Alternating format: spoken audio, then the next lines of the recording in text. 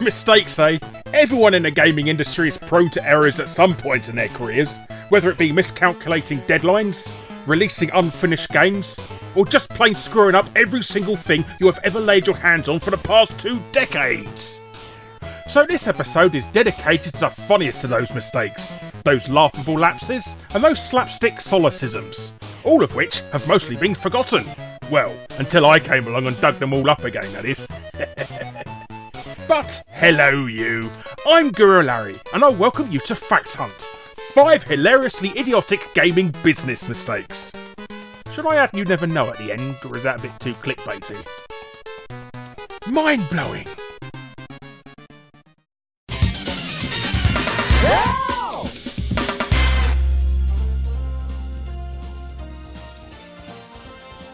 You gotta give credit to the Japanese and their whimsical style of video games. I mean, where else would you see a pretty decent shoot 'em up starring a 19th century dragon-riding bunny girl who has to retrieve a giant stolen holy door key from a genius robot-inventing raccoon? So, to entice people to buy Keio Flying Squadron's bizarre premise for its UK release, the publisher, JVC, teamed up with British Sega magazine Sega Pro to release a 1-level demo of the game as a cover disc. Now, demo discs were in their infancy on consoles at the time. CD-based systems were relatively new, so it was quite the luxury. But JVC either didn't know what they were doing in creating a demo, or just got lazy, as what they actually did was stick the entire game on the disc, but added a splash screen after the end of the first level to kick you back to the title screen. Sounds weird, but it's not at the norm to have a bunch of inaccessible code on a disc. But the idiotic part of this story is, they also left the game's level select cheat in their game. So anyone who knew this cheat essentially had a full price game for free. Well, the price of a cover disc. So JVC inadvertently put the full game of Keio Flying Squadron on the demo disc instead of the actual demo. Needless to say, for some bizarre reason, Sega Pro never printed said code in any of the magazine's future cheat sections. But that didn't stop their rival publications printing it aplenty just to rub salt into the wound. But because of this blunder, and the fact the full game is quite the collector's item on the Mega CD now, the actual demo disc also goes for quite a pretty penny on eBay today. In fact, it's one of the most sought after demo discs in the whole of gaming.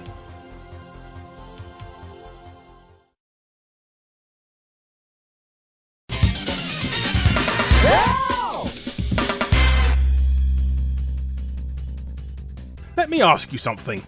How difficult do you think it could possibly be to screw up a football video game? Have stupid AI? Clueless goalies? Well, TechMagic managed to screw it up even further than that when they released their kick-off knockoff Champions of Europe for the Sega Master System. Quite possibly the most incompetently programmed soccer game in history. You see, as pretty much any 3-year-old can tell you, the sole purpose of football is to simply score more goals than your opponent. There, that's it. Unfortunately, the programmers took this info literally and let you score points in either goal. That's right, you can win a match in Champions of Europe by simply kicking the ball into your own net. Obviously this makes it easier to win as goalies in video games aren't programmed for the sporting equivalent of team killing. But if that wasn't bad enough, if there's been no goals at all and the scores are 0-0 by half time, you can quit out and it registers that you won. And even worse, if you finish a match with 0-0 in the tournament mode, it'll automatically put you into the final. Needless to say, TechMagic were either too stupid or couldn't care less about this abysmal bout of shoddy programming, as they never recalled nor revised the game. But that didn't stop Patrick McCarthy giving it 87% in issue 34 of Zero magazine, calling it an excellent game.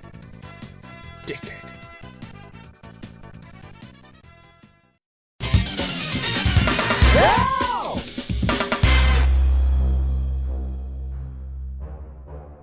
Originally starting out as a movie license of the Halloween series, publisher Palace Software abandoned the idea after noticing a video game about a witch that collects pumpkins has absolutely bugger all to do with a man in a white mask who continuously hunts down Jamie Lee Curtis.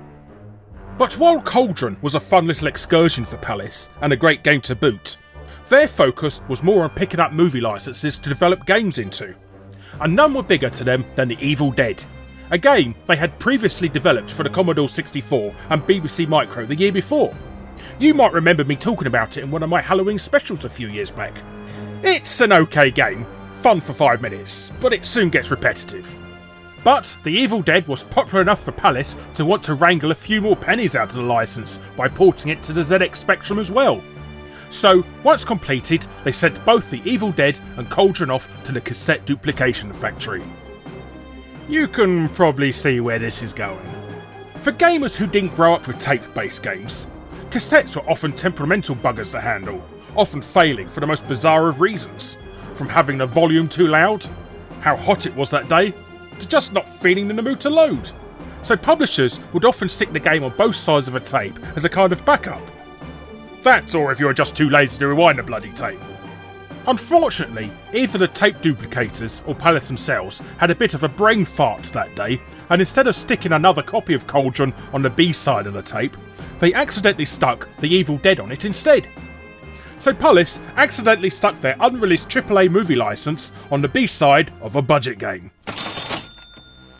Alright, Cauldron wasn't a budget game, but it was on the lower end of the full price game spectrum, £7.99. Of course, Palace Software didn't want to admit this error, so instead put a spin on it saying they wanted to distribute The Evil Dead to a wider audience, completely negating questions of why the other versions also didn't display this unannounced spate of generosity. Ironically, this boast ultimately shot them in the foot, as a lot of retailers refused to sell a game with a game adaptation of a video nasty on it, so the Spectrum version only received a limited release. Oh, the irony!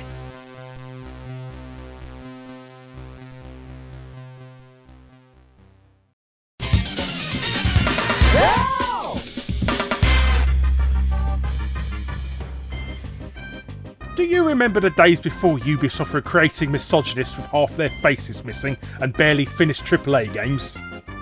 Guru Larry remembers. But before we were all laughing at their general incompetence, the boys from Paris were aggravating us with their overly paranoid DRM of their PC games. And none was more prolific than their not really that tactical FPS Tom Clancy's Rainbow Six Vegas 2, created during Tom's not dead yet phase of game development. Now, their copy protection was simple enough. All you needed to do is have the disc in your DVD drive when booting the game up.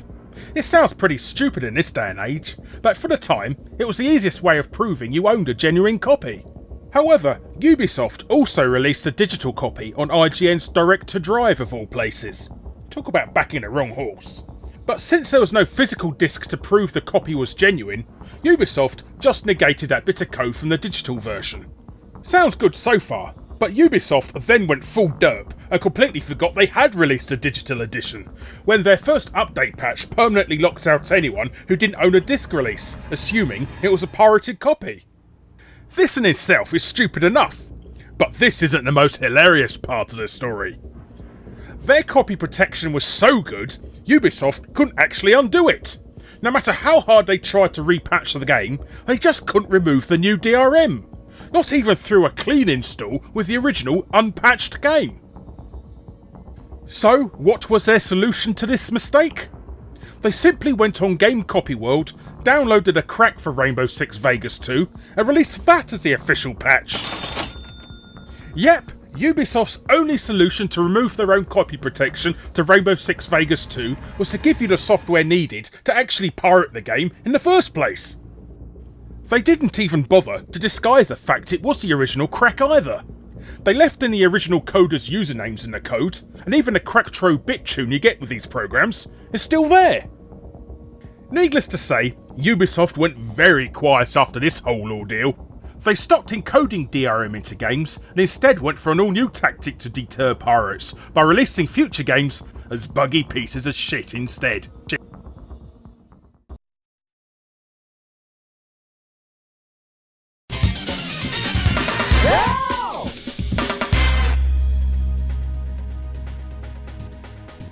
If you were a British gamer growing up in the 90s, undoubtedly you would have owned an action replay at some point in your life. Just like the Game Genie, they were a cheat device that would give you infinite lives, skip levels, etc, and were immensely popular at the time. Heck, I personally like action replays so much, I even got a job as an artist doing the graphics and box art for them. Oh yes indeedy. But enough egotistical insertion. As with all things, popularity doesn't last forever, and by the time the Dreamcast was released in the late 90s, the action replay's popularity has started to wane. So, with the ability to release such devices cheaply on CD, the action replay creators, Daytel, thought it'd be a great idea to team up with the biggest unofficial Dreamcast magazine in the UK, Future's DC UK, and offer a demo disc that gave you a small taster of what cheats it could do for games such as Crazy Taxi and Sonic Adventure. And thus, the Action Replay CDX demo was bundled with issue 11 of their magazine. Unfortunately for Sega, however, the Action Replay could do things other than just add cheats into games. You see, since this was an unlicensed product, the Action Replay had to use software to bypass the Dreamcast disc security checks in order for the player to then insert the chosen game to cheat on. So, if said player was a little on the unscrupulous side, they might choose to not typing any cheat codes at all and instead insert an imported game. Or even worse, a pirated game. Yup, Daytel did such a good job at knocking out Sega's security checks, the Action Replay CDX demo inadvertently created the entire piracy market for the Dreamcast. It was impossible to pirate games for the Dreamcast until Daytel accidentally discovered a back door, which, as you can guess, opened the floodgates. Of course, this was a huge embarrassment for all concerned. Future desperately tried to pull issues from the shelves, but word had gotten out by then, and gamers were snapping up multiple issues to sell at vastly inflated prices on eBay. Daytel did manage to remove the feature by the time the full version of the CDX was released, but by then, nobody gave a toss, as no one was prepared to pay £40 for a feature a £5 cover disc could do anyway. So the ability to play imported and pirated games mysteriously started to appear in later revisions of the CDX. Funny that. Ironically, Dreamcast sales actually increased after the CDX demo was released, which brought up new Coke-like conspiracy theories whether Sega had purposely let the CDX slip through, as they certainly never issued any legal threats to Daytel nor Future. So you can all thank that huge stack of burned Dreamcast CDRs in the corner of your wardrobe existing to Daytel for innocently wanting people to get a taste at cheating in video games but accidentally opening up the doors of temptation to illegal free video games instead. Thanks, Daytel.